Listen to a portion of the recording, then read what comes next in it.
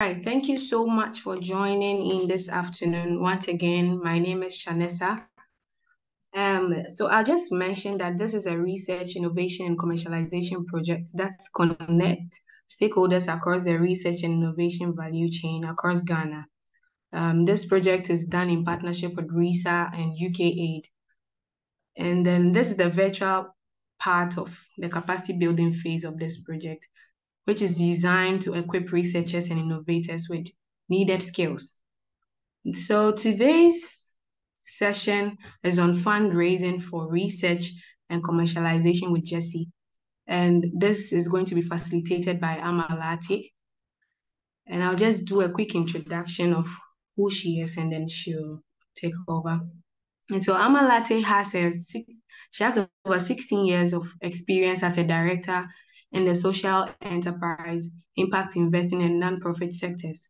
She's skilled at strategy development and execution, building partnerships, advocacy, fundraising, and working with people and teams across cultures. And she has managed teams in Ghana, Ethiopia, Tanzania, Rwanda, Senegal, Chad, and DR Congo. She's a social entrepreneur with a passion for seeing young people acquire skills for success and helping organizations achieve more impact. She has co-founded Social Enterprise Ghana, an organization building a thriving social enterprise sector in Ghana through training, impact funds, research, and advocacy. She is also a fellow of the fifth class of the African Leadership Initiative, West Africa, and a member of the Aspen Global Leadership Network.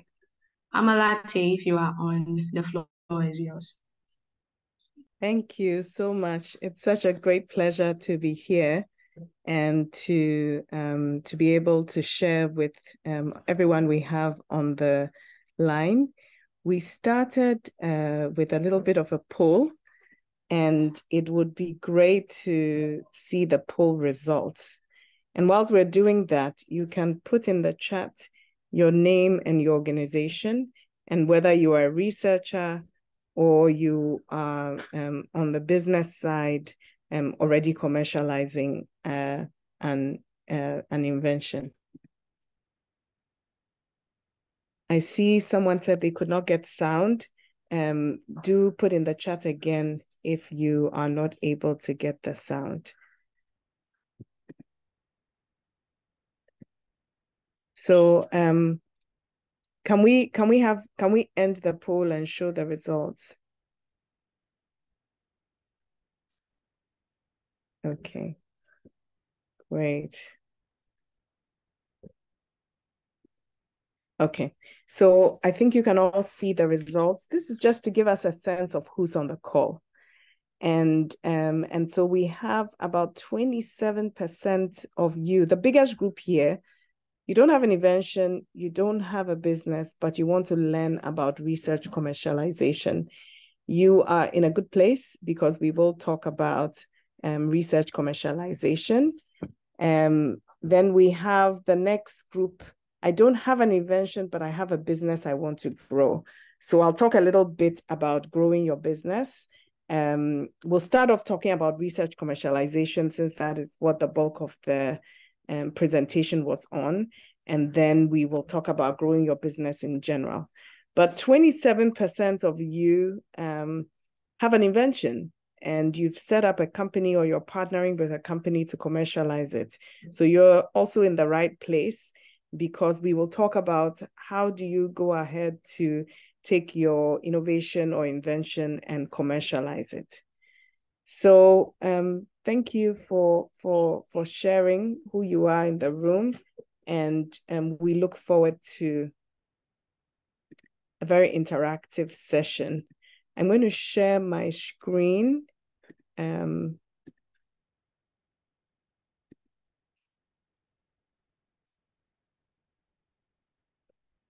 Great.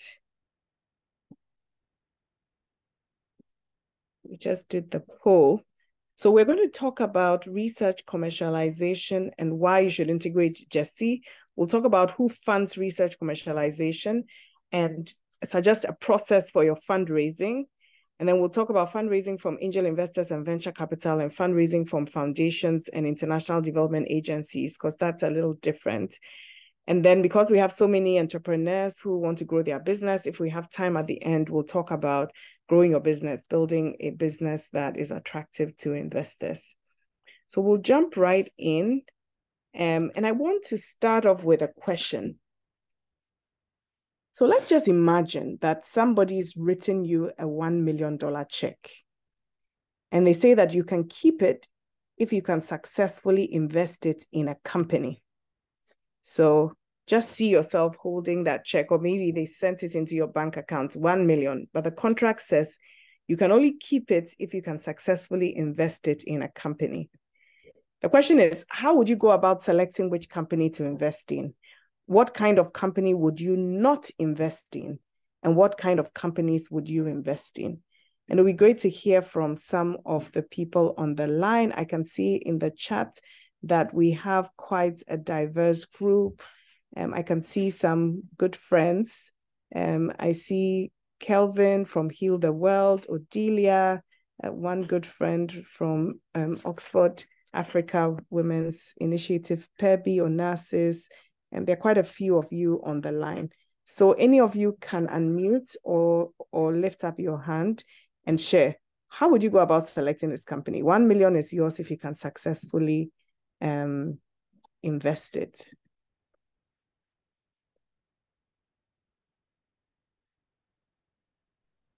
Well, this is Odelia. So I will select companies that don't have sin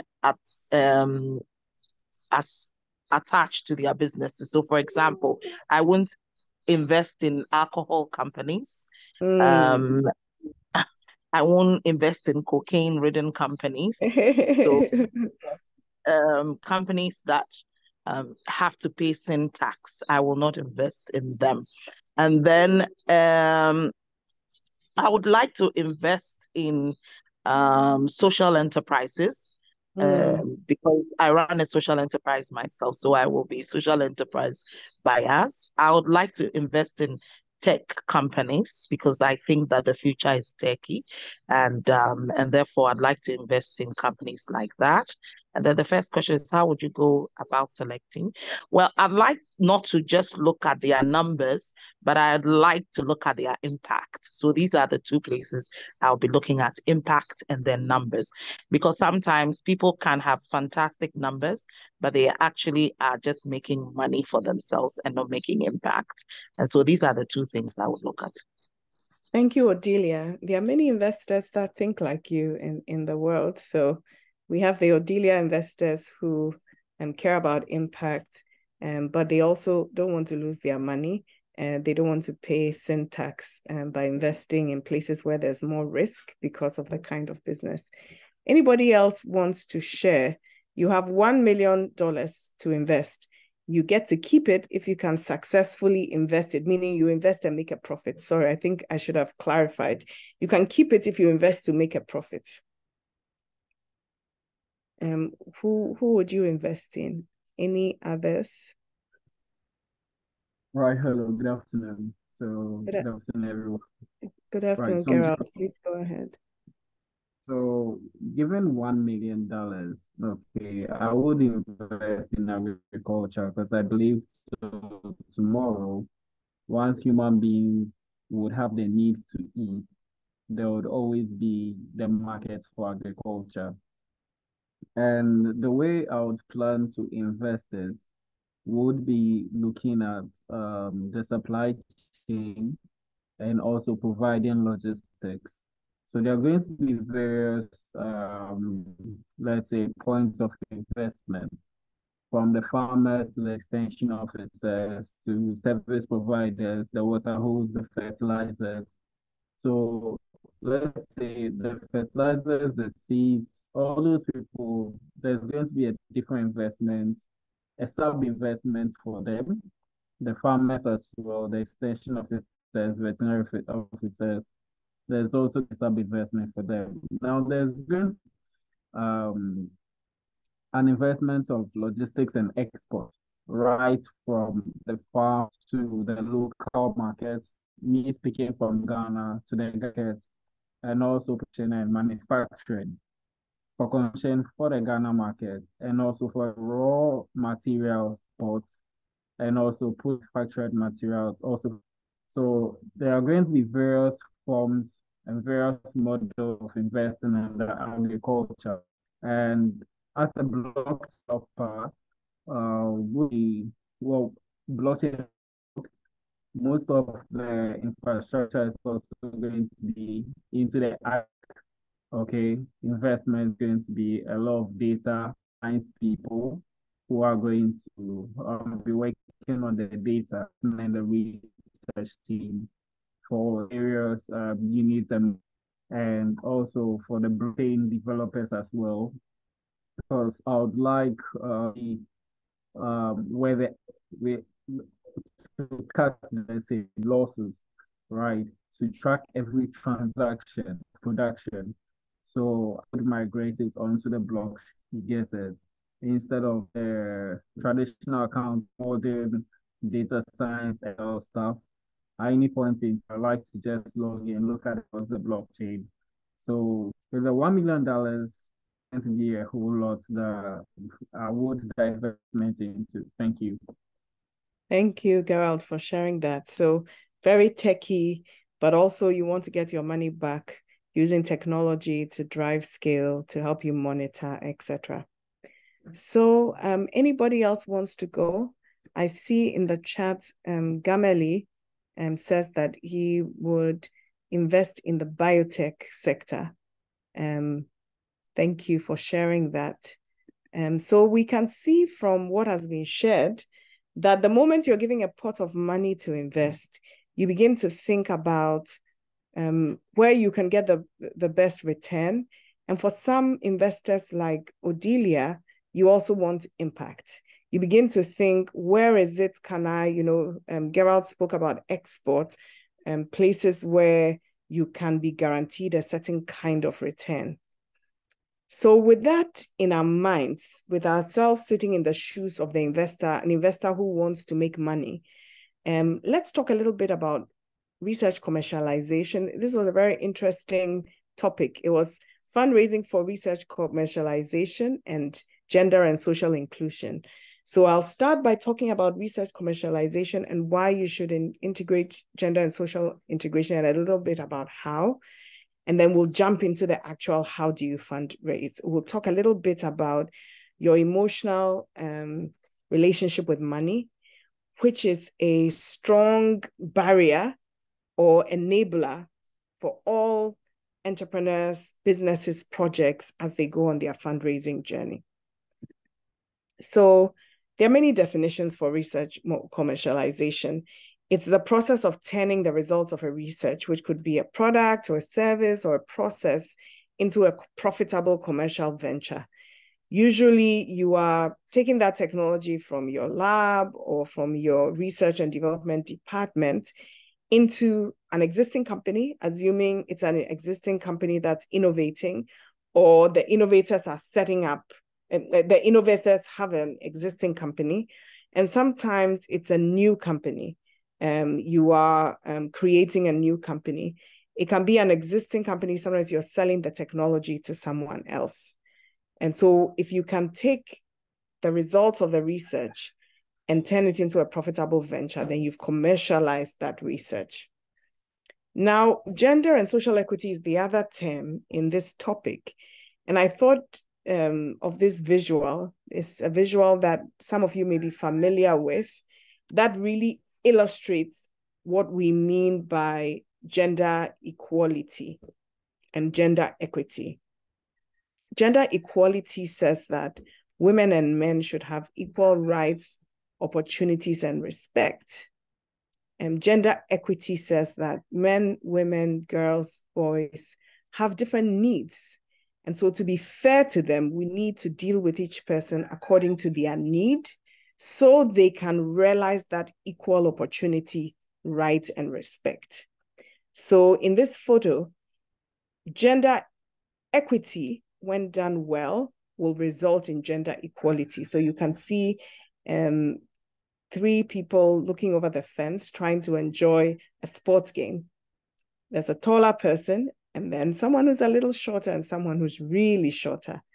Now, if we set equality in the way we treat them, then we give everybody the same height of stand, which means my dear Mr. Short doesn't get to see at all. And then two of them get to see, but one person is way over the fence. If we distribute the standing boxes in an equitable way, then everybody gets to see. Everybody has an equal opportunity to enjoy the sports match. And so gender equity says that we have different needs, and so we may need different resources, different opportunities to be able to get to the point where there's true equality. So where you have equity, that is true equality, where we have the equal opportunities. When you are distributing resources in a way that is equal to people who are not equal in their needs, what you have at the end of the day is not equality. You still have someone who is disadvantaged or left behind. So I thought this was a really interesting visual to share, and in the Q&A, it would be great to hear your reflections on it.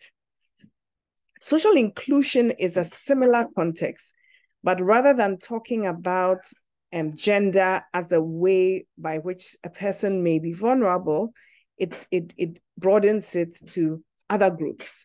So it's talking about including women and girls, because women and girls tend not to be included. Not always. There are times when boys are not included and need to be included also. And so it's really about vulnerable groups that are at risk of exclusion within a particular context. So it's context specific. In the context of your business, it may be women and girls, it may be young people who are excluded, it may be older people who are excluded, who are not able to participate, or people living with disabilities. And this may be in the design of the product or in the way it's used. It's a useful product that whole community could benefit from, and people living with disabilities are happy to pay for it and use it, but they are not able to. So for example, in Ghana, if you are, there's only one bank that allows blind people to stamp their signature and use a checkbook, or stamp their signature and be able to access a service, which means that they must always be assisted by someone else, and that will limit the ability to enjoy financial services. And so you can, the bank that does that has considered that there are people with disabilities, including those who are visually impaired in our community, and have created in their policy a way to enable those people to access financial services independently. And there may be other ways that different businesses can explore and understand who is at risk of being excluded from your products or services, and then design a way to include them so they can also participate in society and have equal opportunities, equal joy. Now, it's good to do this because it creates a better world, but it also makes business sense, especially in our part of the world, because you can attract impact investors when you have a clear story. Those things can lead you to better innovation. It can help you have a competitive advantage over your stakeholders. And many times, products or service that include a feature that is inclusive are able to find out that other people who are not vulnerable appreciate the feature, and it becomes a place of competitive advantage.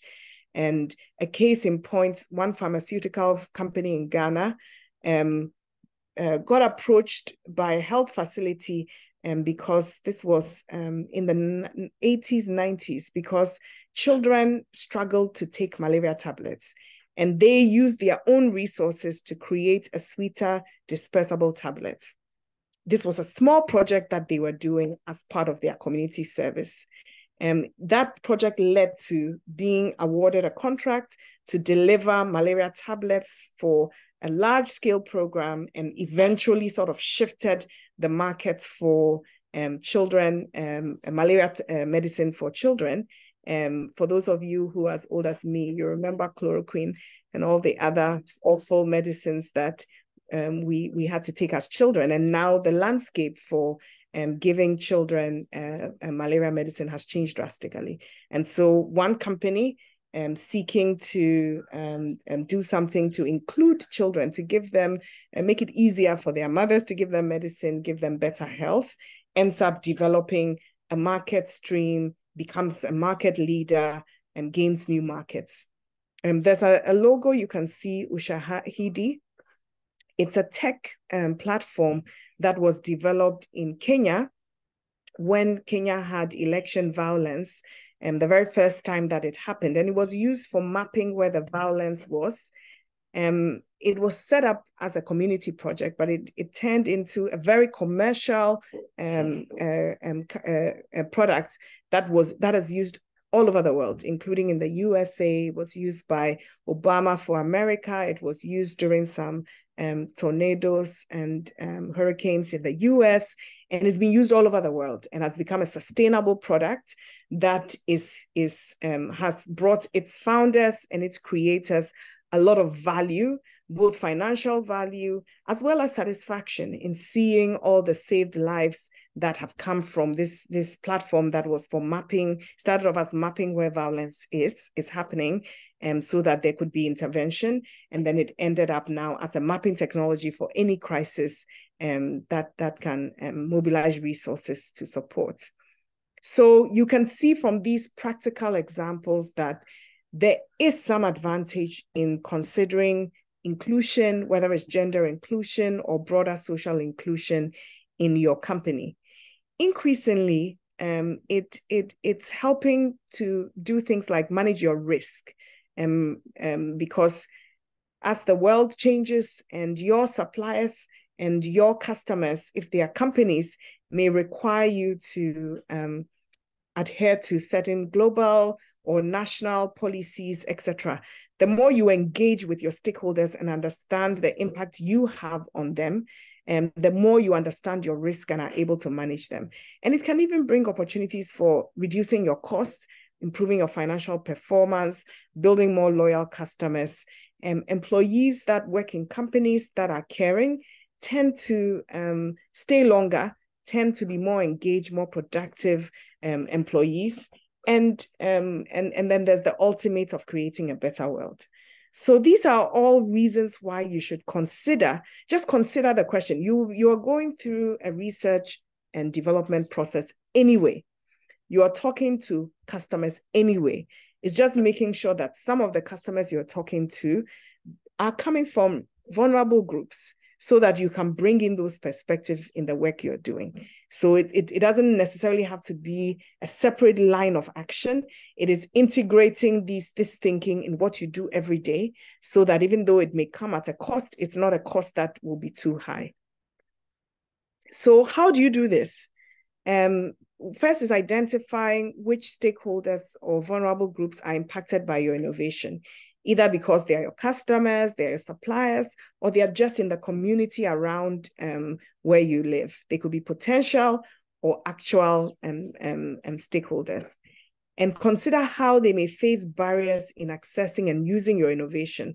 Or sometimes they can use it, but the quality of service they receive is poor. There are times when your product or service or innovation may have a negative impact on a vulnerable group, and it's good to consider that. And then to design safeguards to ensure that vulnerable groups can access and use your innovation, and that they receive a pretty decent quality of service. And when you document that these are the groups, these are the barriers they face, and this is how I'm addressing it, that will be a gender and social inclusion strategy. And if you can measure the activities you're doing, the results and the progress, then you can communicate that progress and begin to unlock some of the impact that we talked about in the previous slide. There are tools that can help you in a structured way along this process. I've highlighted one, which is the SDG Impact Standards for Enterprises, because it's free, it's open source, it's simple, it walks you through a simple process for integrating sustainability and impact into your business. So I'll pause now and take any reflections or comments from the audience.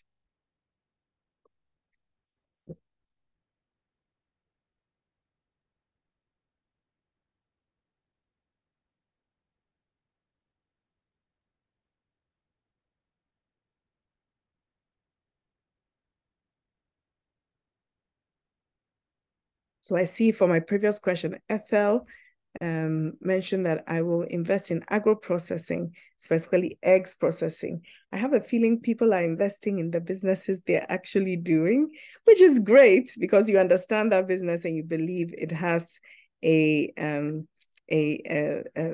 strong viability, commercial viability.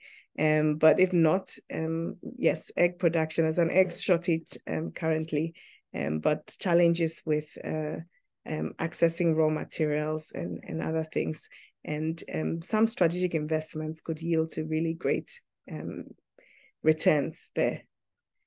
Any questions on gender and social equality before we jump into your emotional relationship with money?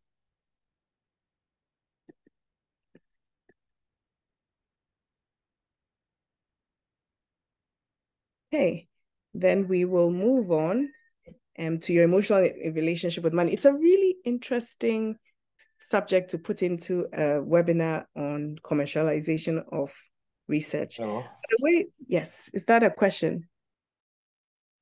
Yeah, I have a question. Yes, please go ahead. Now, if we do the gender inclusion analysis and it brings up additional costs that you cannot afford, what should you do? What should we do? You start with what you can do. You document that this is the case. You start with what you can do. It's better that you know that here are the challenges. A lot depends on what the issues are.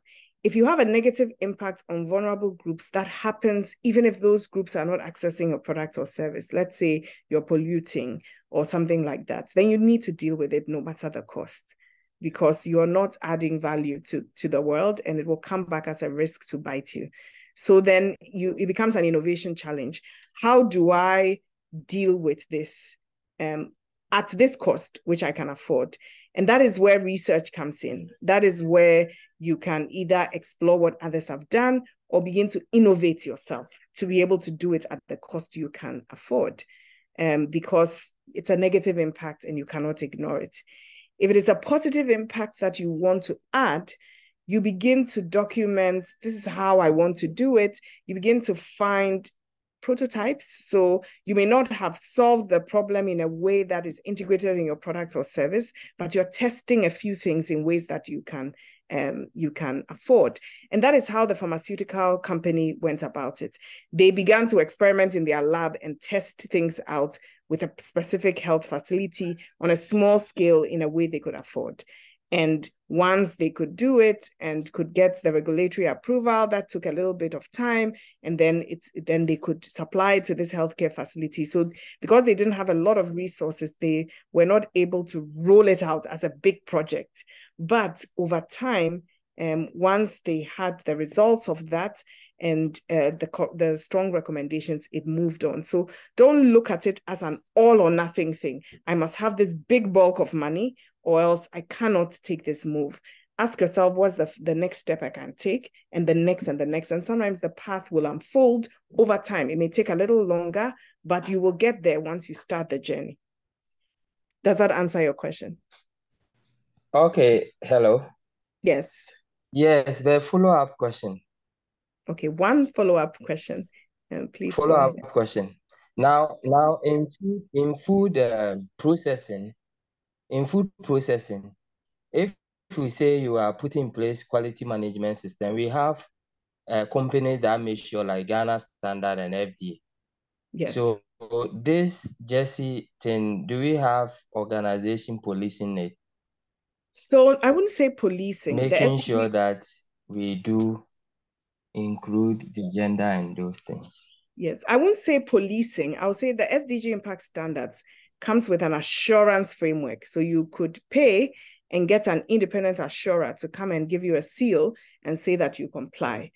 Also, some investors, and we'll go into that, require you to report on your environmental, social, and governance impacts before they will invest in you, so they can understand the risks you come with. And there are third-party companies that do that kind of assessment based on reports that you do for them. And sometimes they will come in and do an independent assessment. So there isn't a standards board on gender and social inclusion in Ghana, but there are these other standards, and they are accredited trainers for the SDG impact standards in Ghana. We don't have an assurer yet in Ghana, but we're working on getting one or getting some. Great. So thank you for that question. It's always thank you. To be able to hear from you. So if you have any question, please jot it down so that when we pause for questions, you can jump in with them. So your emotional relationship with money, if you've sat in any of my fundraising or entrepreneurship class, you may have gone through this. And it's important because the way we think as humans and the way we feel, the strong emotions that drive us, affects us subconsciously in many interesting ways, including when we fundraise. So let's take a moment and ask yourself a couple of these questions. Where do your money values come from? Is it from your parents, from a mentor, from friends? How does money make you feel? Does it make you feel confident? Or some people feel insecure if they have too much money, or the other way around. What's the history of your relationship with money? Is your history that of making good financial decisions that turned out really well? And if so, why? And if not, why?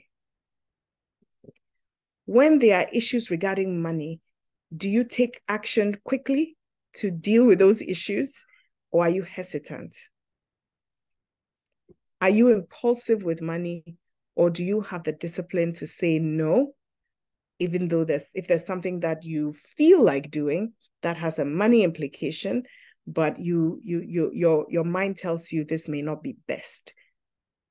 Is it that you act immediately, that's the impulsive, or you think it through and can say no before the money is spent? And if you're a parent or a guardian, what are you passing on to the next generation? When you look at your children, do they have good values with money? And what are they inheriting from you? So this is a sensitive question to ask people to share on. So I won't make it a compulsory question, but we'll take a pause. And if anyone wants to share, feel free to share. If you're not comfortable to share, that's all right also.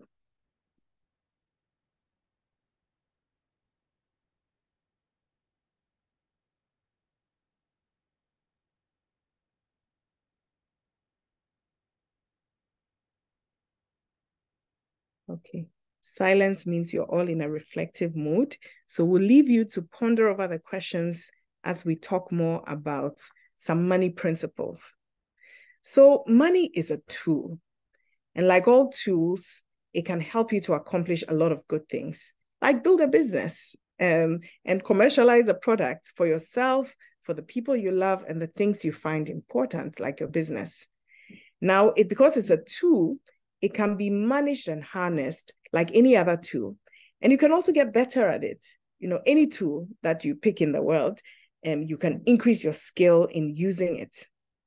But money is interesting because it comes with many emotions that other tools may not always come with.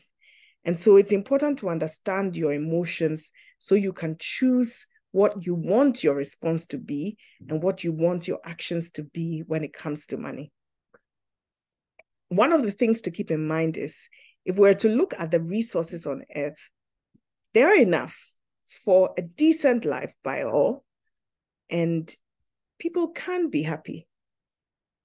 But money can be used to do evil things, but it's not evil. And if the fact that there are resources for abundant living doesn't mean that the world is infinite. The world is finite. And so we have limitations on the amount of time that we can invest in pursuing anything, including the pursuit of a profitable venture.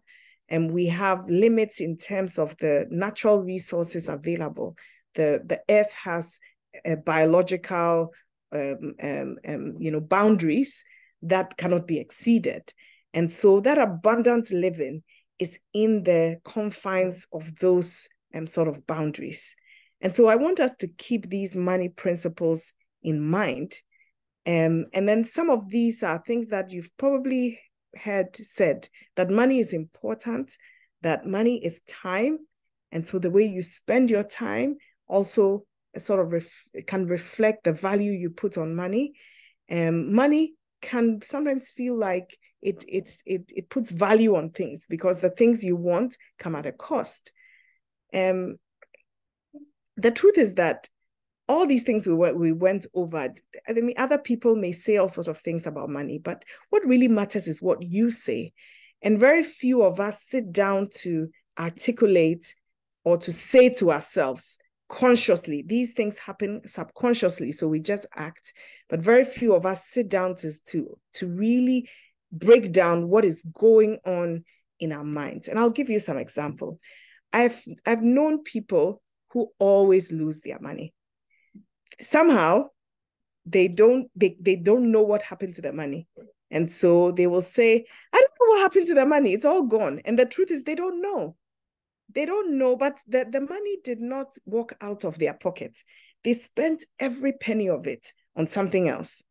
Now, we all have different styles. You don't need to personally write down every single thing necessarily to have a successful relationship with money. But you need to have a sense of control so that you generally know what you're doing, so that if what you're doing is not leading you to where you want to go, you can stop doing it. And so what you say are the things that you're telling yourself in your mind, and it's important that you understand that as an individual.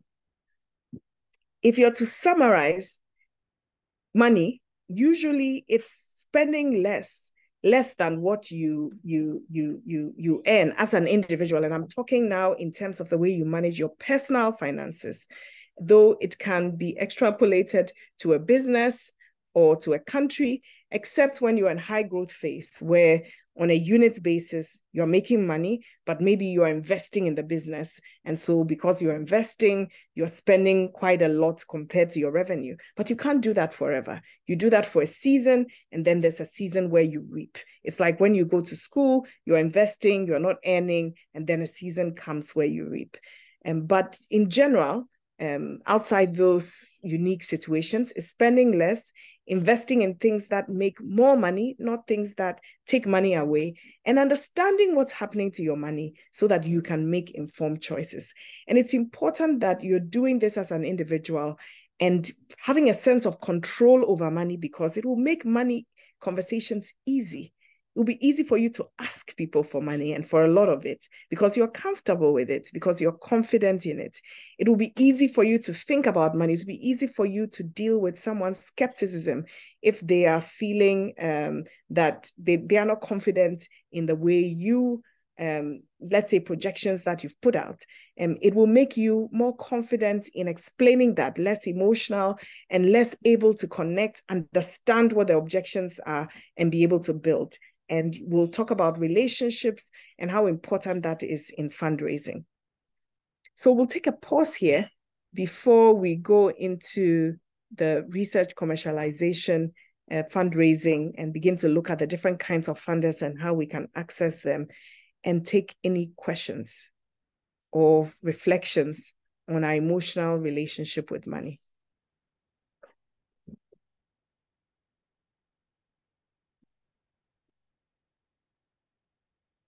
I'm taking it off share.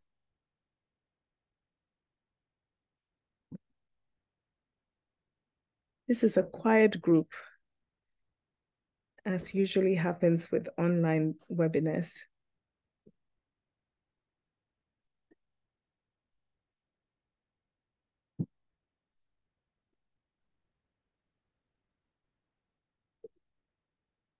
And I know sometimes people are at their desk at work, so it may be hard to unmute yourself. So you can also put in the chat if you have any reflections or questions or thoughts.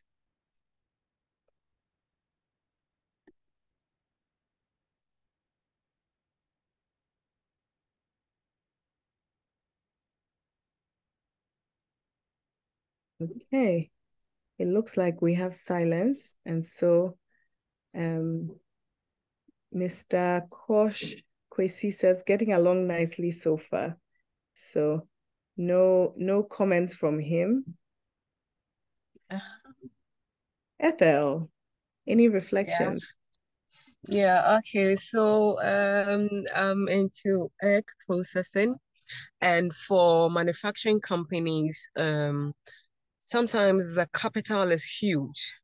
So anytime, I mean, reflecting on the emotions you have about money, anytime I'm talking about the capital I need, personally, it sounds so huge to me. So it was not until I think last month I was at the Women's Deliver conference and I met one lady who was doing proteins by fermentation, and she was like, so I raised $3 million for prototype. I was like, what? $3 million for prototype. And so I think that at that moment I noticed that, okay, look, this money is not going into my pocket. This money is to drive a business. So because initially, if I didn't meet that lady, anyone else who asks me and I'll say, oh, I think half a million would do. Without, I know what we really need, but then I'll shoot myself in the foot and say half a million would do. So I think our emotions about money is really true. It's as Africans, we are very modest about asking, and that was what I realized, that we think is huge, but then there are people who are raising 60 million to put up a factory. People are raising huge sums of money. So I think the emotions about money is really true. Yeah. Thank you for sharing that, Ethel. That's a really good example. And models can be effective ways of getting yourself unstuck. If you're fundraising and you feel like you're not getting a certain momentum, go talk to some successful people who fundraised and get inspired by their story and take that energy and realize that you have a business, you deserve to be able to fund it. You've put in great work and you've prepared, and there is a funder that will see that. But when they see your hesitation, they also feel it. They feel your emotions, and that makes them think, what is this person not telling me? Why are they so hesitant, etc. Thank you, Ethel, for sharing that story. I want to ask a question, and my question is have you been able to find out what the gender emotion is towards money? Because my observation is that men have the tendency of boldly asking for big money, not necessarily having done the work and not necessarily even knowing what that particular area they are going into business is about. Whilst on the men may have done the work, they may have figures, but they are quite modest. And I'll give a personal example. My husband started a construction business. His first degree is in social work. He's never laid a block on anything, but he was able to raise money from two bankers to build two houses for them. I mean, if you ask me to do same with perhaps all my social capital, I perhaps won't find the boldness to do it. So in your presentation, I want to see how we as women, in general, because there's data to back this, especially when it comes to the VC space, that women will not go into the space at all. So if you are able to share with us as women what we can do to be able to talk these big figures and have access to them, I think it would be great. And for one of the things you spoke about in relation to how we were raised, who taught us money, and how their what they have taught us has impacted us. I think that it's a typical thing also coming from our cultural setting that men were supposed to carry money, women were supposed to be in the kitchen. So I'm not too sure whether you have anything to say in relation to how we as women can boldly face the issues relating to money and ask, especially when we think we have the capabilities. Thank you, Odelia. And I think it applies to what, yes, you're right. Women tend to ask for less, even when they are very competent. And the way to deal with it is to recognize that, and then to prepare, and then to ask for more. To recognize that you are asking for less, like Ethel said, she realized that she was hesitant in asking, and she knew the amount she needed, she wasn't asking it. So when you recognize that, then it's a bit of self-work, of sitting down with yourself and saying, next time I'm meeting a funder or even an acquaintance who asks, how much are you raising?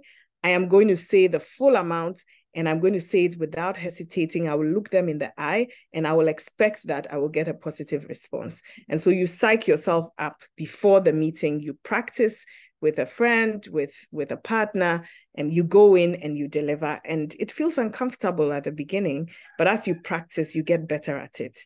If you're on the other side where you tend to be, let's go with the flow and let's do a deal, that can work for certain amounts of money.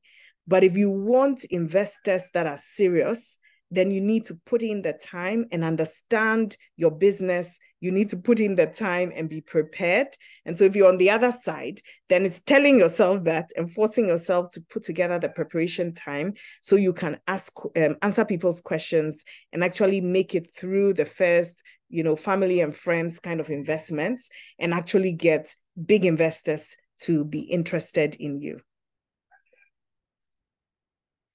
Does that answer your question, Odelia?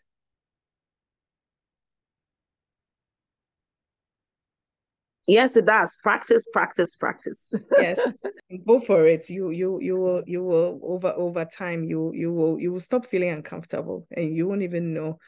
And Gamali has put in the chat, what you're asking for should align with your needs. It may be that you don't need as much or as little as someone in another space. So skill set is also another factor. All very important points to make. And so understanding your emotional relationship with money, going prepared. So with that, let's jump into the practicalities of how do you raise money. I see a diverse group on the line. I see some VC folks on the line. I see some quite established businesses on the line. In crafting this webinar, I looked at the early registrations, and they were mostly very small companies, and so I sort of skewed it to that. Now looking at the range, I'll see what I can do in the delivery to expand the range a little bit and to make sure that we have something for everyone. And feel free to chime in with questions if I am not addressing your key concerns. So who funds research commercialization? So the first thing is your savings. That's bootstrapping. If you have a product or service and you've developed an innovation, whether in the lab because you work in a university or through your own experimentation and tinkering, or you're part of a research institution, that's an applied research institution, you can begin to fund that. It's called bootstrapping. Now, bootstrapping is easy because it's using resources you have, but it can be a slow way to grow because you're basically putting in money and turning it around and growing slowly. But what it can do for you is create some proof of concept that this can work and also show that you are committed. I meet entrepreneurs many times who have an idea on paper they have not put any money into, and they want someone else to put money into right from the beginning. And that can be hard for someone else to do. because they want to make a return, and you are more risky when you have no experience. The next is family and friends. And usually people give money to those they trust. And so if you are known to be trustworthy in your circle, people may be willing to invest in your business. But if you're raising money from family and friends, don't treat it like family and friends. Approach them with the same professionalism that you would approach a regular commercial investor. Ensure that you document, you negotiate terms that are good for you, and that you don't make too many concessions because this is your uncle and you think your uncle loves you, or this is your cousin, or this is your nephew, or this is your best friend. Treat it commercial and negotiate cutthroat or negotiate in your own interest. Document it and try to stick to the terms of whatever investments they've made. And if something is going wrong, keep them updated. Don't keep them in the dark. So, you're supposed to pay back at a certain time, or the invested equity, you're supposed to give them certain reports. You're having a difficult time until you disappear. Or else you may end up losing your family and friends. And so now you have a struggling business and you don't have any family and friends to support you with the struggle. Then you can do, sometimes there are innovation competitions where you've created something really innovative, and especially if it has impact, you can apply for an innovation competition, and if you win, there you go. But the pros, the cons is that you're competing with others, and the decisions sometimes are made in a very short time, with lengthy application forms, etc. And there are also incubators and accelerators. A good resource to know all the incubation and acceleration programs happening in Ghana is esoghana.org. ESO is Enterprise Support Organization, ghana.org. It's a community platform that was built by a number of enterprise support organizations, including the Ghana Hub Network, NEIP, and others. And it lists all the various support programs happening. So it can be a good place for you to go and check. Some of the incubators and acceleration programs come with funding, some don't. And so it may be a place to look at, especially if it is in the sector that your innovation is in. Then we have angel investors. These are individuals who have declared that they want to invest in small companies. And so they have a little bit of money or a lot that they are investing. And many times they will be focusing on a particular sector, etc. Angel investing is an emerging field in Ghana. I can see one angel investor in the group, but I won't mention his name since he didn't tell me that I should declare him as an angel investor. And there are others. There are two angel networks that I'm aware of. The Accra Angel Network and the Ladies Angel Network. That is a group of professional women that only invest in women-owned businesses. And there's also the Ghana Angel Investor Network, which has been revamped into an apex group for angel investors. So it will be rolling out training material for people who want to set up angel networks, pull together money, and invest in businesses in their network. So you can go to an angel investor. Somebody may not declare themselves as an angel investor, but they are a wealthy individual, maybe a little removed, they are not your friend, but you believe that they understand your sector. And so you go to them with a business proposition. They are quite similar to venture capital firms, except when it's a firm and not an individual. So most of the angels in Ghana that invest regularly have family offices. They are wealthy individuals, so they have someone who's similar to a venture capital firm, will review the investments, review your financials, and tell the angel whether or not they think this is a good deal. And so you need to approach it with the same level of professionalism again, that you would venture capital. Venture capital funds are set up, usually people who already have venture capital experience, so they worked in a fund or they worked in a company, funds invested in them, they sold the company, they have some cash now, and they think, oh, I have a lot of cash, let me invest in similar companies, I can use my experience to help the company grow. And they take some of their own money and then they raise money from others.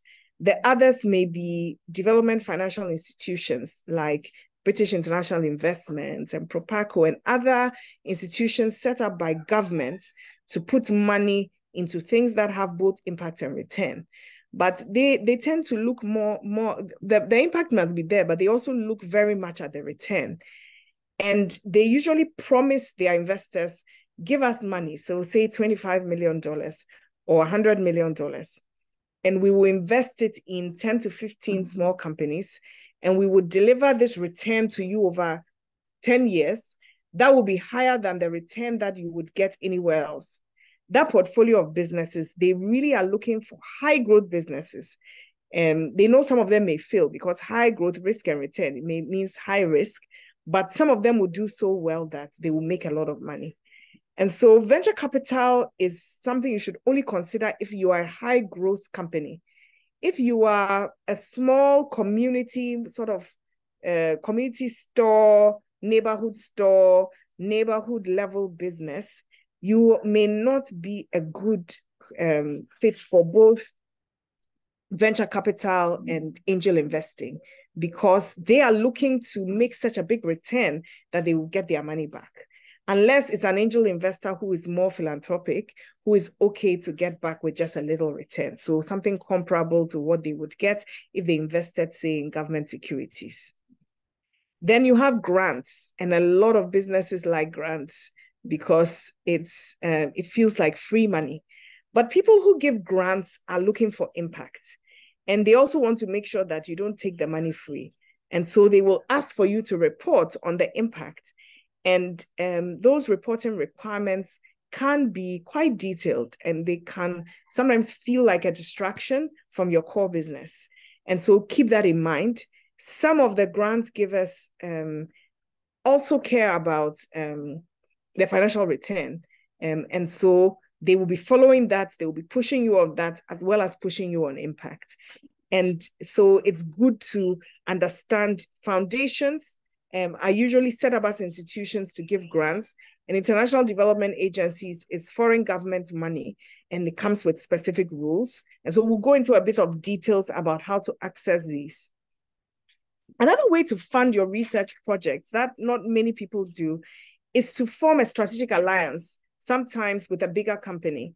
So I have this innovation, you have done this company, let's come together, use your factory and create the product, and we create a new brand and we share the proceeds, or we create a new company and we share the proceeds. Joint ventures can be a very effective way of commercializing a project or a product or service where there is you have a competing brand that could value that.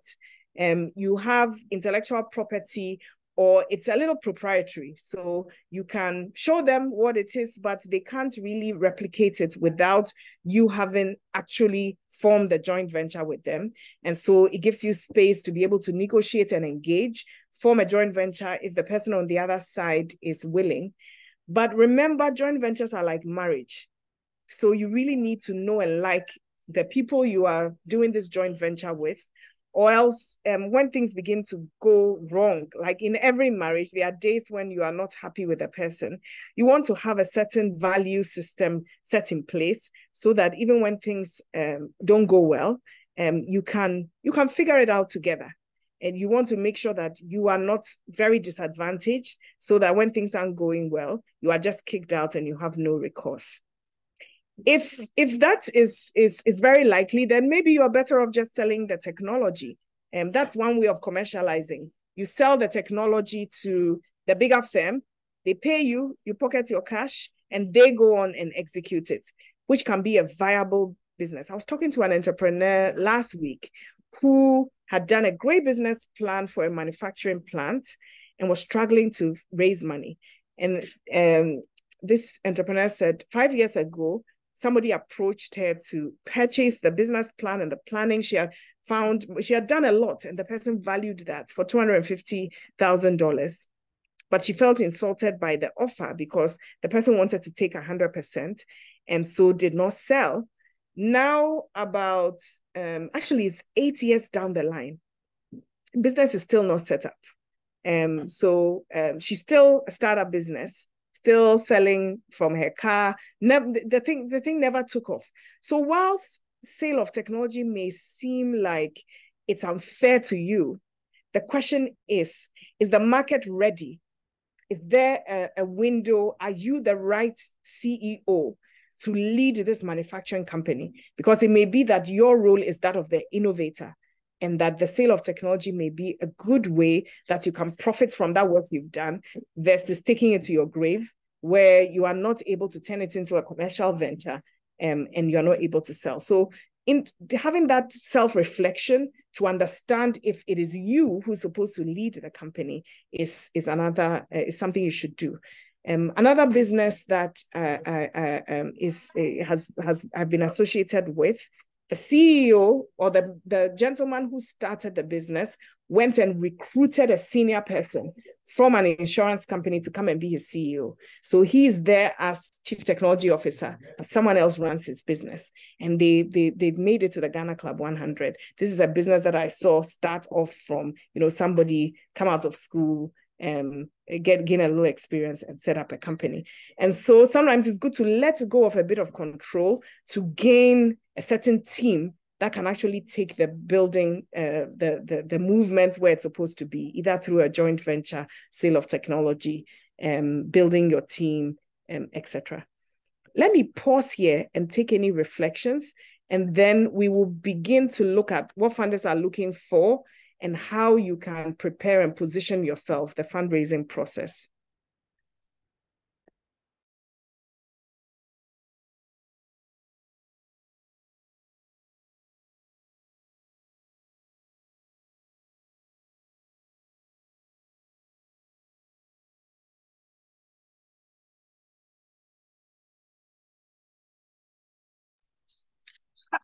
Sorry, I have a question, and this is not to preempt maybe what you're about to say in your other slides. So if you find that you have a business that you want to sell off, ideally, what may be the first places to look out for buyers? I know it's quite difficult for people wanting to sell off an idea that they perhaps have started, just like the example you used. Exactly where are some of the places you quickly look out for to find buyers for that particular project you have started? So the first thing is to look at who will use that product or service, who would value it. So it's researching that. Some of the things that I've seen, so let's say you've developed a new product. Let's say it's a new drink or out of something that is typically not done. I met an entrepreneur who had done an alcoholic beverage out of hibiscus flower. And it was a very unique taste, very unique flavor. And she wanted to enter a joint venture with an existing alcohol beverage company. And the alcohol beverage, so she approached them and said, here's the product. And she didn't tell them the production process, but here's the product and I want to have a joint venture. And they were initially happy. They had discussions and then they wanted her to sell. She wasn't willing to, so she did not sell to them.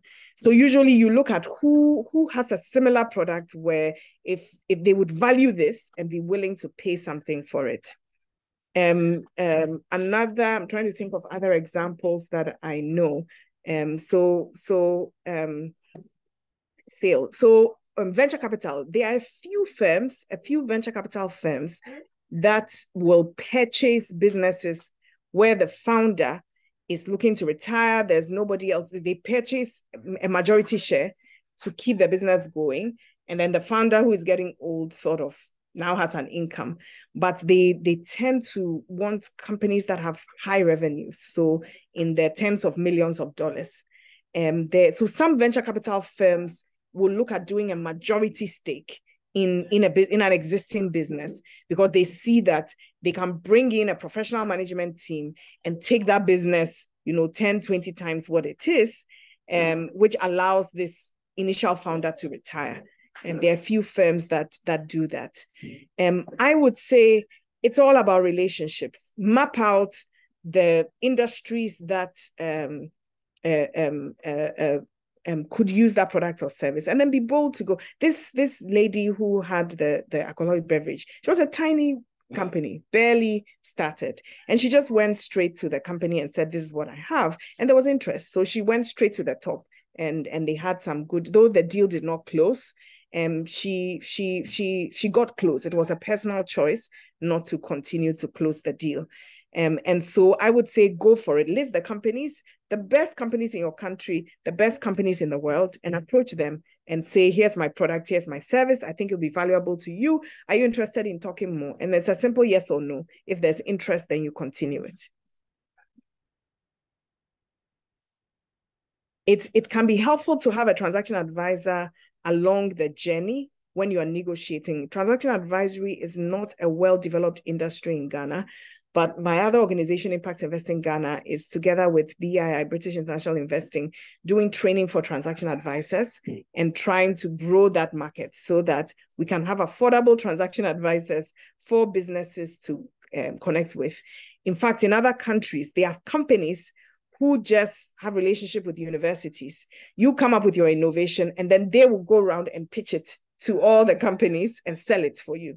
Because you are a researcher, you don't want to start a company. And so based on the criteria you give them, they go and sell it. And it's set up, and that's what they do. And because they do it every day, they gain network, they gain skills. And so it's also an area that we want to see develop in Ghana, because then you can sell not just to companies in Ghana, but globally, if you have such supporting services in your market. Odelia, does that answer your question?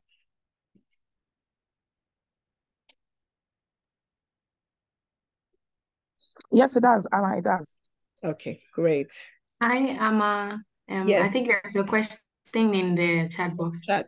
Okay, Yeah. let's How go to does fundraising for physical products differ from knowledge products? So it's not significantly. Before you will fundraise, it's good to protect the product. So what am I going to be investing in? If I'm investing in something that somebody can easily copy, then I may not be as confident to invest. So when you create a product or service, it's good to get a patent or trademark or acquire some intellectual property. You can do it for a physical product through having a process patent in terms of you trademark the process for creating the physical product.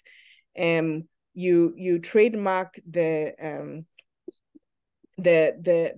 brand, you trademark all sorts of things so that now you can say, here's my product and it's protected. Somebody can't just come and copy it. And I know that iSpace in this research and commercialization project has other modules that is done on patenting and intellectual property, etc. Correct me if I'm wrong. And so you may be able to. Yes, please. I think that was the first seminar we had. Yeah, that was the first seminar we had. So yes, that is the recording available for people who want to access? We'll be sharing it. Yes. So the recording is available. Then there are other, I know Mesty is setting up a research commercialization center. There's one of our collaborating organizations called Heritage Labs, which is developing blueprints that explain step by step how do you patent, and so all this will be shared. I'm not quite sure what the URL is for the Heritage Lab work. If Gameli is still on the call and has that, he could share. So there are resources in Ghana now, and some of the universities are beginning to develop departments around research commercialization to support students and faculty that develop innovations to be able to sell. But it's an early stage, and we want to see this market grow the way other markets have grown and provide profitability. So these are all the ways, these are some ways you can fund your research commercialization. It's good to know what funders are looking for. And it came out in the intro question. If you were given for money, what were you looking for? Financial return. People invest because they want a return. And then impact. I think Odelia talked about the fact that she wants to invest in things that have impact. So some people, like the venture capital, angel investors, etc., are looking for financial returns. Some, like the grants, are mostly looking for impact, and a few are looking for both. And we call these impact investors, and they cut across. They could be family and friends. They could be venture capital. They could be banks, etc.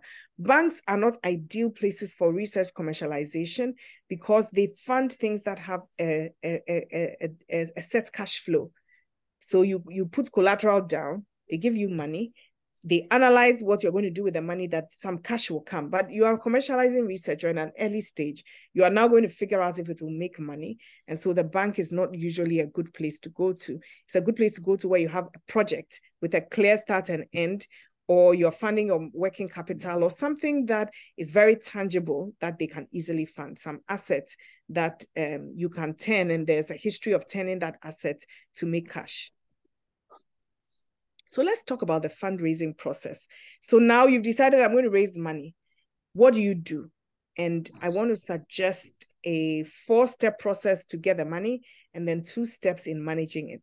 First, you must identify prospective funders. Most of them will say no. So you need to identify a lot of them and make sure they are good fits for you. Most funders will tell you, we fund this range. If you are not looking for money within that range, you're not a good fit. We fund these countries. If your country is not mentioned, you are not a good fit. We fund these sectors. If the sector you are in is not there, you are not a good fit. So don't waste your time chasing 100 funders that you are not a good fit. Narrow down your list to the top 10, 15 that you are a good fit, that you can do step 3, build relationship with and get additional information. So this is when you become like James Bond. You need to understand the organization, not just what they have on their website, but build relationships. Now, people are not likely to give you money if the first thing you do is ask for money. But when you ask for advice, they tend to give you. So you ask the organization for advice. You fund in my sector. I'm a business in this sector. Here are some products we're doing, and I would love to have the perspective of an investor. Can I have 30 minutes of your time to ask you some questions? And then you go prepared with questions to ask them. What are the trends that you're seeing? What do you think of this product, etc.?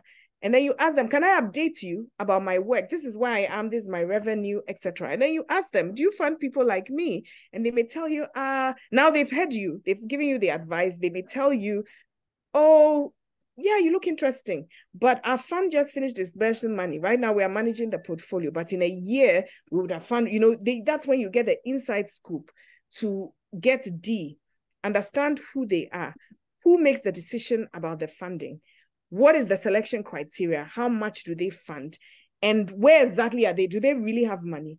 Or they are in funds have cycles. There are times they have money, and there are times when they are managing the portfolio and exiting, but they may not have a portfolio that they are actively investing in at the time. So checking on LinkedIn, if anybody you know is connected to anybody at the company, and asking them if they can introduce you for an informational interview may be good. Many times you may approach someone and they may not respond. It may not be because they don't want to meet you.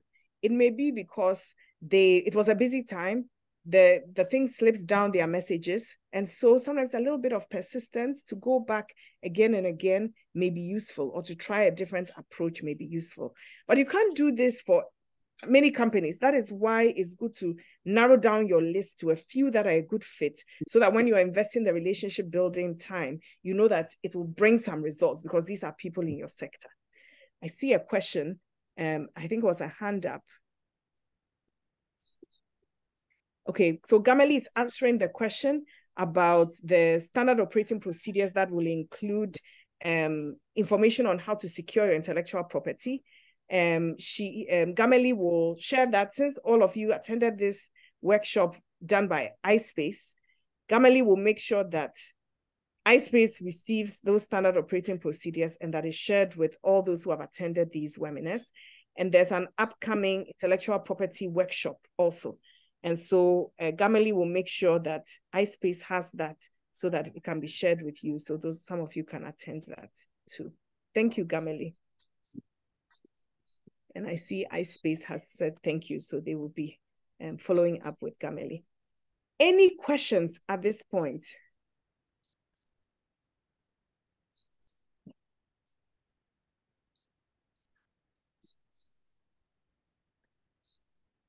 I advised an organization once where the executive director was applying for every proposal he could find, every call to action, until the team was exhausted and they were not winning anything. Or, they were just getting exhausted from so just focusing can help to retain your energy and really build your influence in the place where you are likely to win. So now that you have all this background information gained not just through internet search, but through relationship, additional information. And this is important because, look, if you have a pot of money that is finite and you are approached by a company, you've never heard of them before, you don't know any of the people, and you are approached by a company where they've been talking to you for a month and you can see how they are growing, you can see that their team is growing, who are you likely to invest in if the two companies are similar? You can unmute or put in the chat.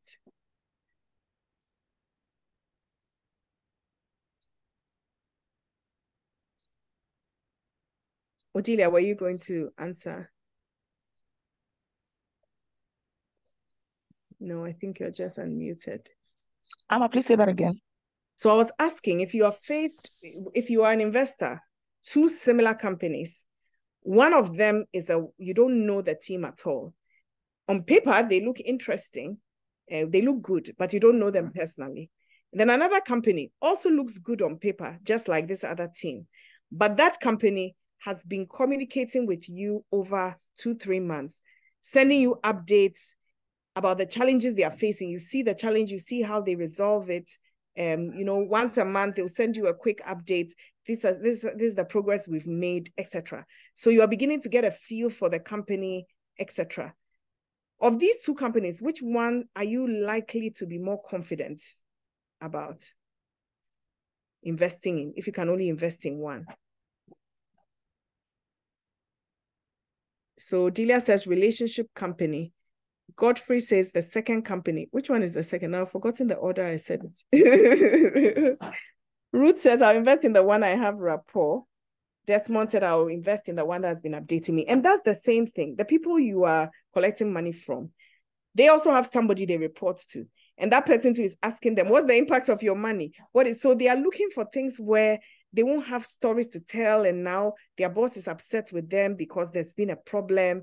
And so they are looking to understand. They will do due diligence, but they will learn things about you over time, that in a due diligence process where they are coming, interviewing you formally, you are there in your best behavior. Nobody in due diligence comes to behave badly.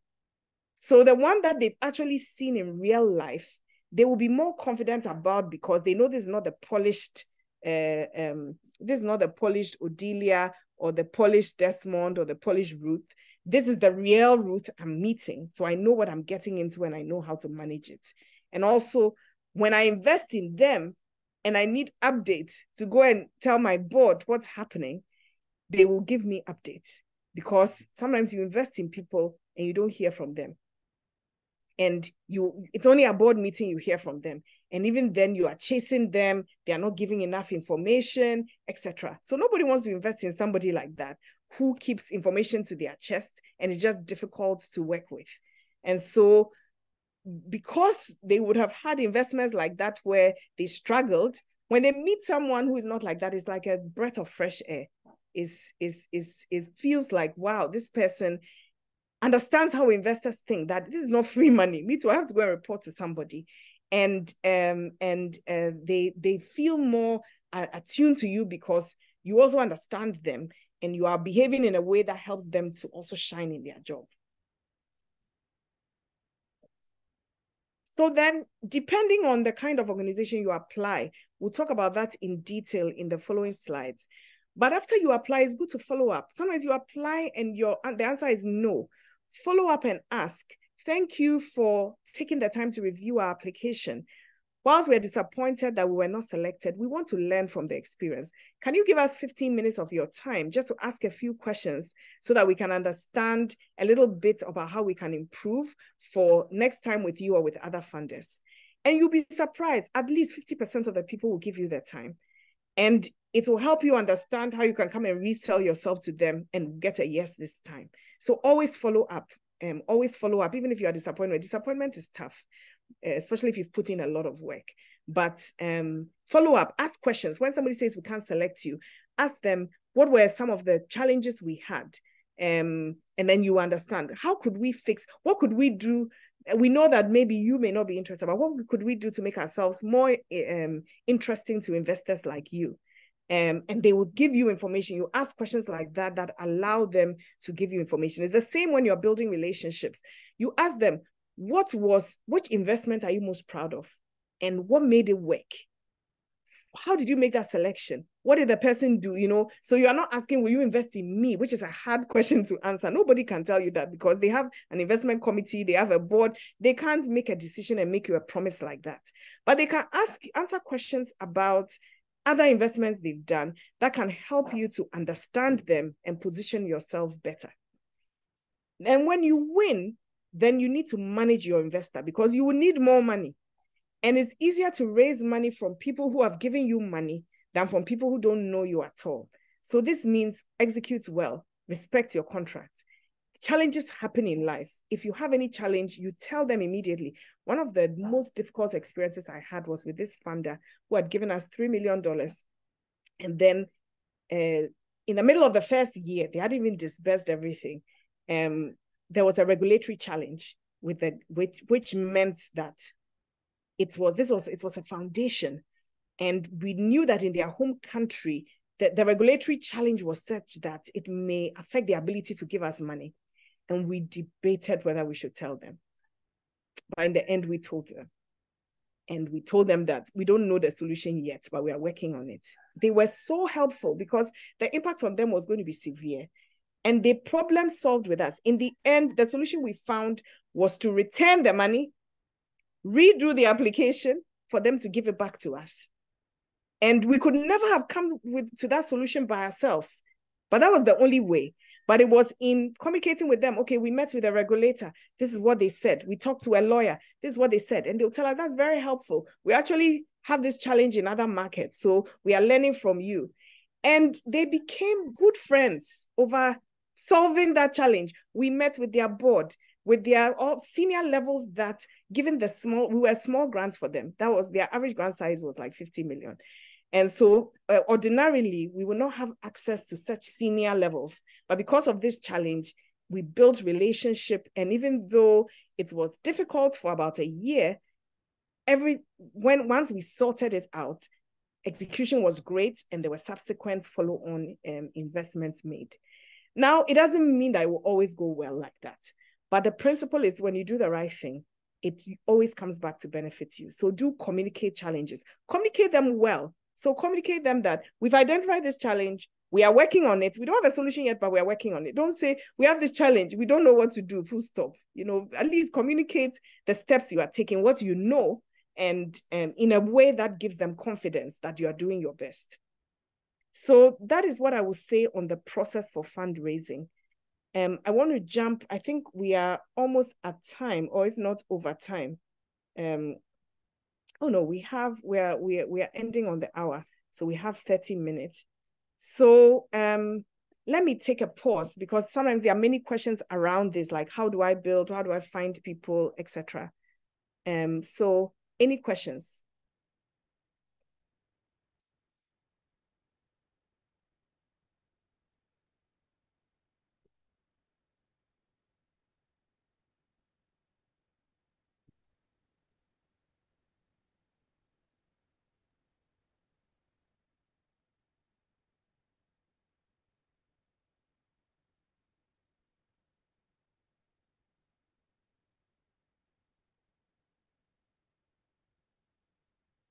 Hello, Amma. Yes, please go ahead. Yes, Manassas. I wanted to ask, what is the difference between raising funding for physical products? Maybe I'm now going to start the research before I innovate the prototype. Then the difference between that and just a knowledge-based project. So what is So the could you give an example of a knowledge-based product? Okay, so knowledge-based products like a school, a school learning system, right? So Okay. for a school learning system, maybe you identify problems in the structure. Got it. Got it. Got it. So thank you for asking that question. So that's like a service. So apologies, I'm working from home. So from time to time, I have happy or unhappy children in the background. So that's an unhappy one. So when you're dealing with a service, it is not significantly different in the service. So if you have a physical product, you have this product, you're going to produce it, you have these customers, they're going to give you revenues, and you do a financial model, and you're going to investors that invest in that sector. If you have a service, it's a technology service. Again, you have this platform. So instead of a physical product, you have a platform. It is, you've invested in servers, you've invested in development, etc. And you've created this proprietary platform, and you are now selling that. So it's not a physical product, but you're still selling it to customers. And so it's not too difficult. Basically, you say, this is my customer. My customer is a private school. So the market is the market for private schools. This is the revenues. It's the same thing. It's just that the funder list may be different because you're looking for funders that are looking for technology services to fund. But in terms of the process, it's quite similar. It's quite similar. For the one with the physical product, you go to the person's office, you take a sample. For the person with the virtual product, you go and then you want to get them to log on and to try the experience so they see how good it is, or you want to walk them through, or you have an infographic video that walks you through, the service. So it's not too difficult. It's not too different from a physical product. It's just that you present it a little differently. Does that answer your question, or were you looking for more? I'm okay with that. Okay, great. I'm okay with that. Thank you. Thank you. Desmond asks in the chat, how do you value your business so you do not ask for too little? Valuation is a very interesting thing. In the end, I've seen all sorts of valuations. It's about what you are willing to lose and what he or she is willing to pay for. And so the question is, how much money will you need? When you start raising money and giving percentages, especially if you do it from angels of venture, you will need more money. It's not, they have rounds of financing. So you start off with a little bit of money and it helps you to grow. Then you need more money to get to the next level, So the business is big enough that it can, give everybody their money back. So if you're giving a percentage away today, and then in 2 years, you give away more percentage. And when other investors are in, they may be pushing for more investors to come in so that they can exit, for example, or they may be wanting to invest more so they can have a bigger percentage. So don't just think in terms of what's the value of my business now. Model it out. How much money do I need to raise over the next 10 years to take the business to where it will be when my investors are exiting, or maybe even I am exiting? And if so, what percentage will I be losing up to that point?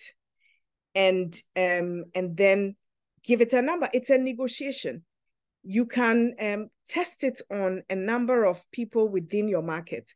You can test it by looking at benchmarks. So there's a way of valuing where you look at similar companies and how much they were valued at, and you use that. But because we're in a market where a lot of companies are not raising equity and disclosing, you may not get a lot of benchmarks for your unique industry. You may need to look at benchmarks elsewhere, and then the investors will tell you it's a different market. But it's at least it's better than nothing. There are times also where you value all the things you've put in, your sweat equity, the time you've put in, and what you've been able to develop. If it is a knowledge product, like what I think it was Pebby who asked the question and mentioned, then it is all the money you've put into the development, and you put a value to that platform. and then you have a number. But make sure that the percentage you lose over time, you end up with a percentage that's adequate. Just remember that it's better to be a part owner of a big profitable company than a big owner of a small loss-making company. And so don't be so hung on the percentages. Just make sure that you are treating yourself fairly. And there are times when you can use other terms, not the percentage, to deal with that. So for example, having a clause around voting rights so that founders have a certain voting right, even if their percentage goes down to a certain percent, which some investors may or may not agree to. But in the end, you should know that investors are looking out for their welfare. So don't make the mistake. I've seen quite a few businesses where, especially when the investors come as impact investors doesn't mean they are good people. It just means they want impact. So don't think that because they are impact investors, you won't negotiate hard, you won't read the terms, then somebody comes and takes over your company and you are crying, but you signed that they can replace you at any time. And you thought that these are kind people who are trying to help me. But they have also put money, they want their money back, and they are not confident in you anymore. So they will say, we are just protecting our investment. And so you should ask yourself in such situations, are they right? Is there a way I can retain my share? And if I'm not operating the company, but the company is going to be profitable and give me money, do I mind? And so these are tricky things, but you can also seek help from a professional to value your business. We are beginning a directory of transaction advisors on dealsourceafrica.co. I don't think it's up now. Some of these transaction advisors can help you value your company. But again, it's their opinion, their professional opinion. At the bottom line is, what are you willing to lose? And what is the other person willing to pay for? How do you see this business? Is this your one business for life, you are passionate about, you are married to? Or it's one of many businesses, this is the one you're using to learn, etc. So think about yourself, your values, and then decide what it is you're willing to lose and how much you're willing to put in, how much you've put in so far, so that you can be fair to yourself, but fair to the investors also. So that's why I know it wasn't a clean answer, but I hope it gave you some perspectives. Okay, it did. Thank you, Desmond. There was a question in the chat. Okay, that was the one in the chat. How do you value the investment? So then let's move on to I wanted to share Deal Source Africa. Okay, the transaction advisors page is there. What's on it? Okay, so the directory is not there yet. There's a link for transaction advisors to register.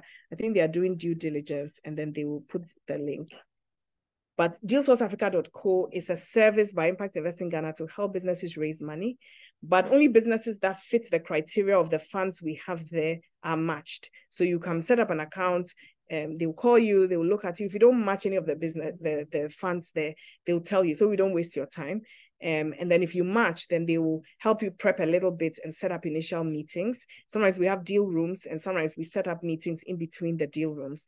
And all the businesses need transaction advisors, because the investors come back and say, we like you, give us your financial model, give us your valuation, set up a data room. And then they need a transaction advisor to sit down and help them do it, because you haven't done it before. And Google can only go so far. And so you can also check that out for those of you that are very actively fundraising. So let me go back to my presentation.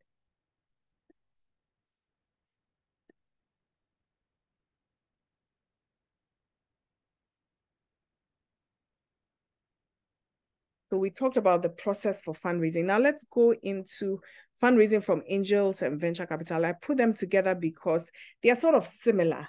And typically you will not go to them with a business plan. They want a pitch deck, which is a short slide that sort of explains who you are, your market, your financials. And let me say this, I've been in so many deal rooms. Most investors will go straight to the financial model. Most investors are not like Odelia. Odelia is looking for impact first, and then they will look at the financials later. Most investors will just go straight to the financial model to see how the investment will lead to profitability. Most entrepreneurs spend hours beautifying their deck, the product, telling their story beautifully, and then they outsource the financial model to someone else. They don't understand it themselves. They don't get it double checked. And so they have a financial model that doesn't make sense. The financial model is just a profit and loss statement over time, usually, or it could be a full set of financial statements that shows here's the revenues coming, this is how it will grow over time, and with really sensible assumptions behind it. You are putting in this money, and where will the market come from? And how can you show, what do you have? So for example, if you are an expert, there was a gentleman, I think it was Gerald, who wanted to invest in agribusinesses that are doing export.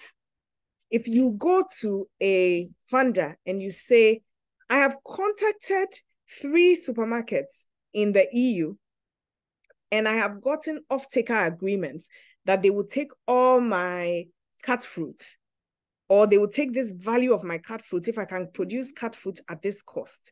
So I have these agreements. So that's where the revenue is coming from. And these assumptions, so the 3 agreements I have is year 1, and I can tell because the market is like this across these countries that every year I can add this number of off-taker agreements, and my revenue will grow. You put in this investment, this is how the return will come.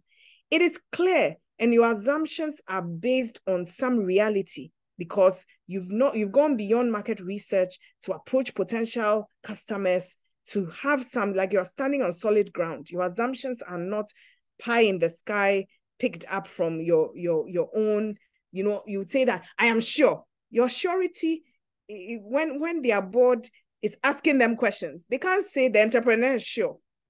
They will have to bring the backing data to back those assumptions. So if your data is your confidence, then it may be a little difficult to explain or to have the investor be confident about your financial model. And it's good that you do that kind of background work in your financial model because you also want to make money for yourself. It's a business, you may want impact, but you want money. So if there are any opportunities for you to make money, you want to do the research, make the calls, negotiate that off-take agreement, sell, if it's a software, go and line up potential buyers who say, if you come to us with these details, this product at this price point, we'll buy, so that your assumptions are based on something. So these kinds of investors, they are looking for that your innovation has strong commercial potential. I'll talk about what that looks like. They want a good understanding that the market opportunity is good in a pitch deck. They want a clear financial model, that is your basic financials with strong assumptions that show that their investments will lead to profitability and exponential return. Remember, I talked about the fact that it's important to, they want exponential return. And then they want a strong team with some track record. So even if you don't have track record in that specific business, you've brought it on in an advisory board. You are doing a software and you've brought on your advisory board the CEO who set up SpacePhone and transitioned it to Ariba and whatever, who understands the market, is a member of your advisory board. Immediately they begin to see, so the team is not always necessarily the core team, but also the formal advisors that you've brought together. And whether it is a real advisory where you are meeting with them at least once a quarter, you are giving them structured reports, they are advising you and you are taking their advice. So if you have any documentation of those meetings, because you take your advisors seriously, you prepare for the meetings, you go there, you take the advice, etc. You document for you and the advisor. And so, you have records, not just something you are saying. Those are all ways of establishing track record in your team. What makes a good market opportunity? You have an innovation. The market is large. There's a big market size, an unmet need, and the customer is easy for you to reach. Many people say, oh, it's middle-class Ghanaians and we'll meet them on social media.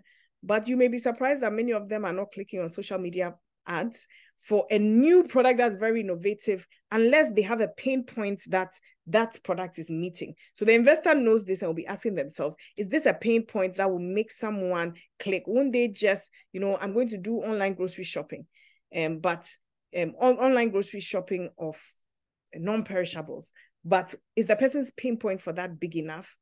Or maybe they will just cross the street to Auntie Mansa's shop and buy it at 50 pesos more. I don't know. The investor would want to see proof. The product or service must meet the need. It must be easy to use, and the benefit to the customer should be clear and simple. The competition should be limited, and there should be high barriers to entry for others. So maybe you have a patent, so they can't come and copy you, or it takes a lot of cash to get in, or you have a first mover advantage. And so even if somebody follows, everybody knows you, etc. And you can differentiate from the competition in some way, either through your brand or other way.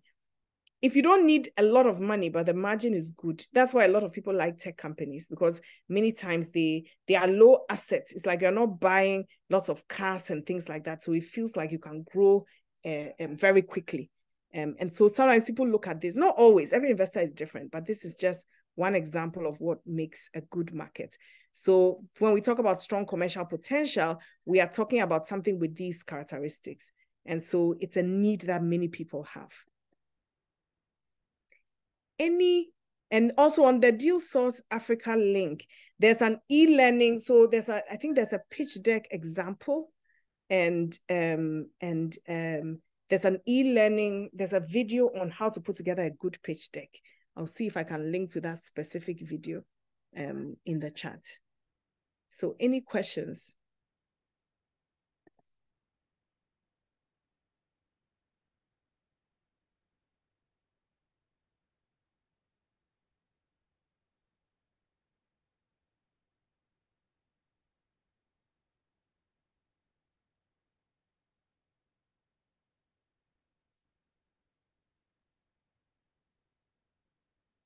So here's a link to the resources of the sample pitch deck.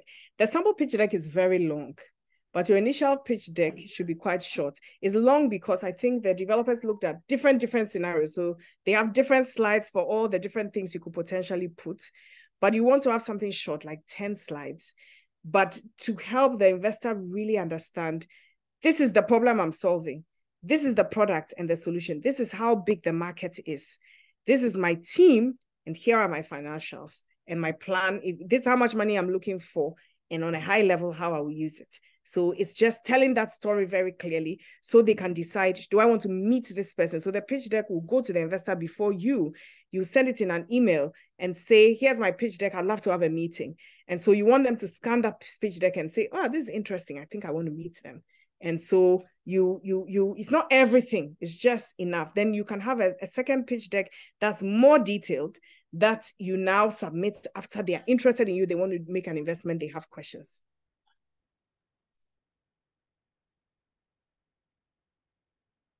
Okay, looks like we have no questions on the equity. So we will move on to grant funding. Let me pull my slide back.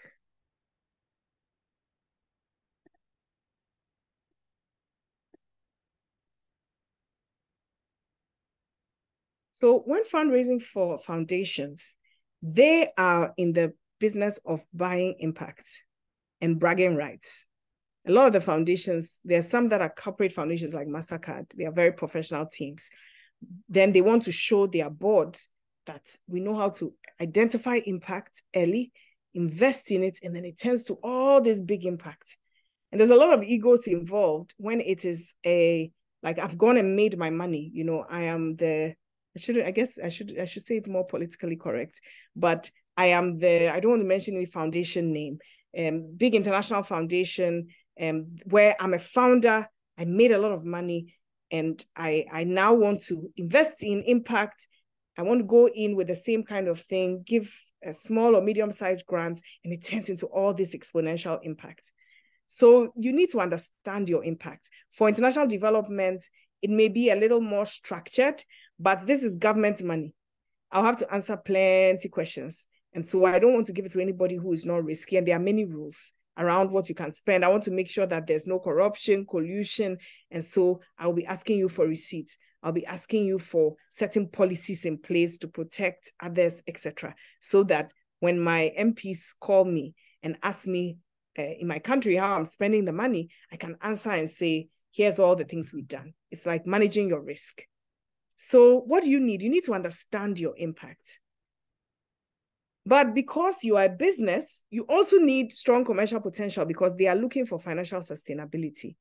This time, it may not be a pitch deck. It may be a concept note, though for some funders, grant funders, a pitch deck will do.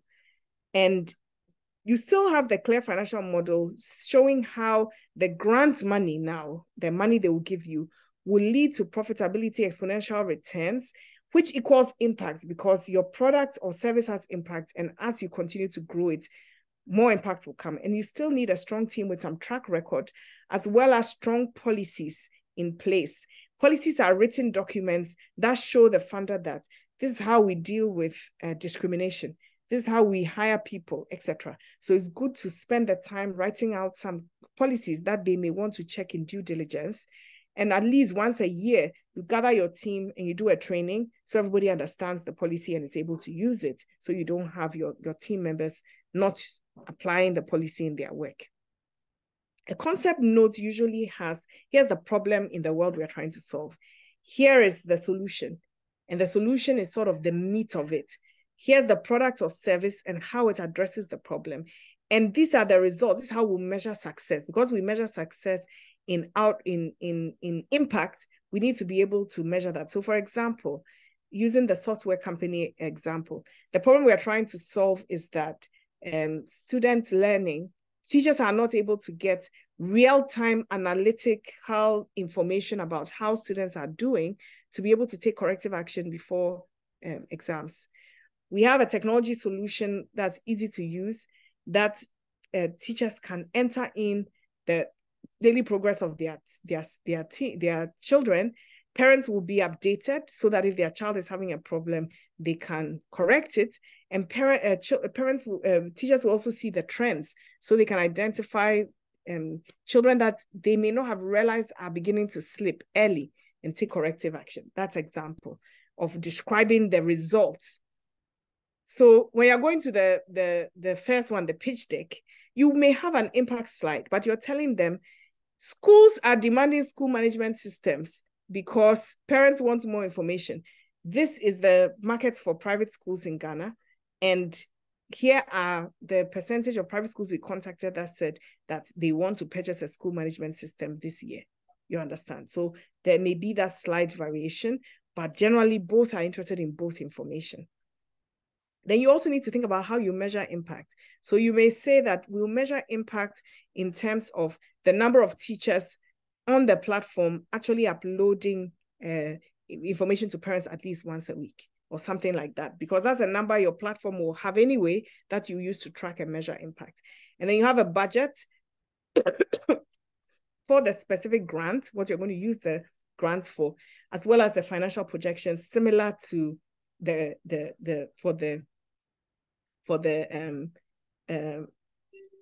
venture capital angel investors, etc. Now, it's good to be consistent. So if you say the problem is learning, my solution addresses learning. One, learning, the description of product. One, feature that allows sign up on learning. How will we measure impact? We will measure learning. It's good. And your budget line 1, learning platform. So when the person is reading your thing, they can see clearly the problem, that there's a problem, your solution addresses it, how you measure the impact, the budget. So you don't have a budget line where you have all sorts of things they don't understand and that are very technical to you. So for example, you have a heading learning. Under that, you can have learning software, developer, etc. But it's all under the heading of that activity learning, so that when they read your thing, the logic flows through. So just be consistent in the way you write these concept notes so that it's very clear to everyone who is reading them. I will pause now and take any questions.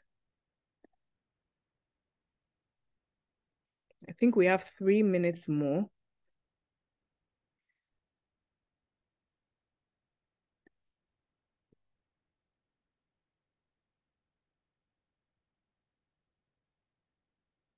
I wanted to share some databases you can begin to research funding opportunities. One of them is grantmakers.io. It shows funding opportunities, foundations in the US. You can check those who fund internationally. Some of them may even specify the country and see for that. Then if you're a nonprofit, you can do funds for NGOs, because some nonprofits have a commercial product. So the entity is a nonprofit, but the product is commercial. And so you are using, so for example, World Vision International owns the Vision Fund, which is a microfinance institution. And it may raise grant money sometimes because it's a nonprofit. So that's another one. There were a few others. I had a slide I'd listed, but I couldn't find it in another presentation. So these are two from the top of my head. Then the people in your top list, their websites, you want to check it out. You want to check out, if you are looking for grant funding, you can check out UN agencies, embassies, international development. You can list them and just check them periodically. But if I highlighted the top 15 that are a good fit, you also be working on the relationship building for that. So any questions? We have 1 minute. If not, I will hand over back to the iSpace team to wrap up. Over to you. All too soon, we've come to the end. Thank you so much, Mama, for sharing this. I don't know if anybody has a question, you can put it in the chat box or you can raise your hand. Whilst we do that, I would like us to also put, we can type our feedbacks in the chat box. We want to see how much this has helped you, and can you put in 1 or 2 words in the chat box?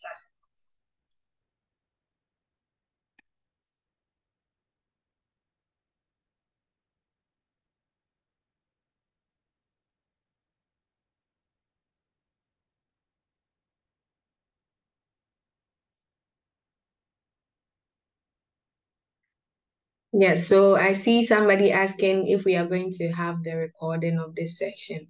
So we are going to gather the recordings and the presentation slides right from the first session we had on intellectual property to this one. There are about 6 of them. So we'll be sharing that with you either tomorrow or in the coming days. So we'll have all of them. We'll have all of them shared with you. Yes, please. And so we'll do that. I'd just like to use this opportunity to thank you all for joining. We just want to do this quickly. I would be glad if we can all put on our videos, because we want to take a quick picture. So I'd like to see the beautiful faces of all those behind here.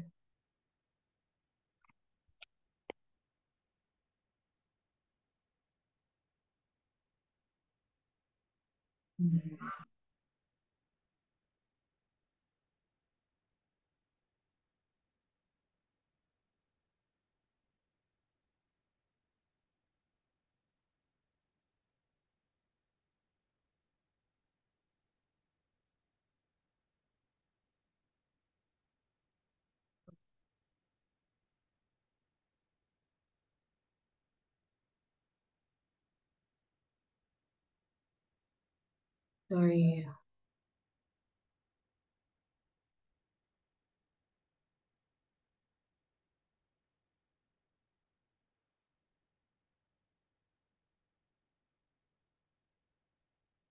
Just a second, please.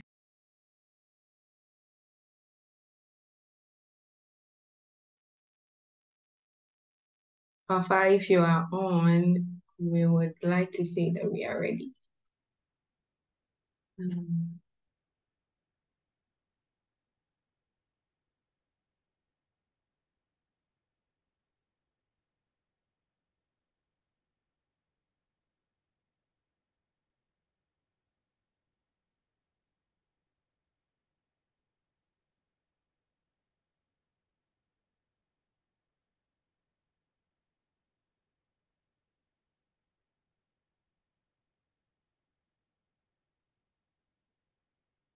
Okay, so in a count of three, I'd like all of us to smile on count one, two, and three.